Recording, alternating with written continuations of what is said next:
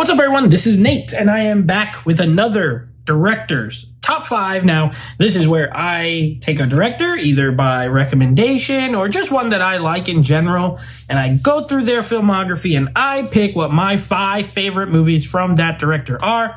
Again, it doesn't necessarily mean that they're always their best films. It's just the ones that I like the most. And your list might be totally different. So do let me know in the comments down below what your top 5 are for this director I'm going to be doing today. He is one Tony Scott. I already did his brother, Ridley Scott. And now I'm doing Tony Scott, who is in my opinion, a master of action films. I'm going to be giving you my top 5. Now, before I do, if you would, please consider subscribing to the channel. Make sure you go ahead and hit the bell icon. That way you get notified every time we drop new videos.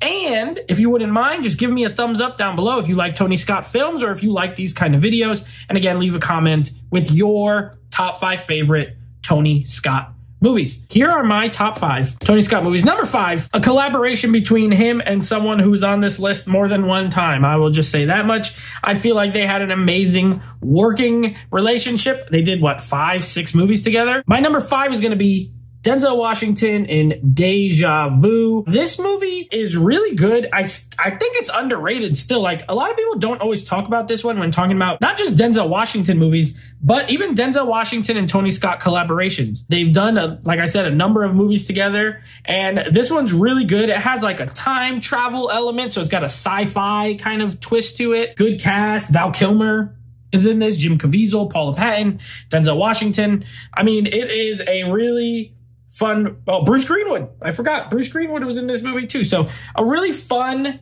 action, sci-fi action thriller type movie, right in Tony Scott's wheelhouse, if you ask me. All right, next up is going to be Revenge. This is a Kevin Costner film. Also stars Anthony Quinn and Madeline Stowe, who looks amazing in this movie, by the way. A story of Kevin Costner's character. He is like an Air Force pilot, and he has his good friend down in Mexico who happens to be like a gangster, and he has an affair with the gangster's wife, and bad things happen, and there's a lot of revenge in the movie on multiple people's parts. So yeah, it is a really good movie. Kevin Costner is one of my favorite performances from him. I don't always think he gives the best performances, but I really like him in this. Anthony Quinn's pretty scary as an old gangster down in Mexico. And yeah, it doesn't have as much action as his other movies, but it has a really great story.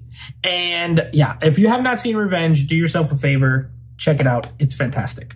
All right. Next up, we got another one. Now, my top 3, these are just all like 10 out of 10 movies for me. So I love all 3 of these. I would almost equally, but the number 1 is definitely way above the rest. And that's going to be Crimson Tide as my number 3. Gene Hackman, Denzel Washington again. Amazing movie. Amazing movie. This has like, it's not again, not another one that's like just total action. However, even just the dialogue and the battle of wills between the 2 characters plays out like an action movie. It's like intense. The acting is amazing. I mean, 2 of the best actors, I think, of all time going head to head. Gene Hackman really, really brings it in this movie. Denzel, a little more low key than Gene Hackman, but both of them amazing. And of course, a Hans Zimmer score, Tony Scott's direction. Crimson Tide, a great movie. If you have not seen that, do yourself a favor. All right, my number 2 is going to be True Romance. This movie was one that I discovered later. Actually, the first time I ever saw it, I was in my 20s, and I bought a DVD version. They had like this cool collector's edition DVD for it, and I bought that, and I was like, what is this? True Romance? What a weird name, and the artwork didn't match what I thought it was going to be because of the title. All I knew was it said written by Quentin Tarantino. I was like, oh, you know what? Let me check this out. And man, I love this movie. Tarantino's writing, you know, he always writes his own scripts for his movies that he directs. But it's interesting to see a different director take on his material.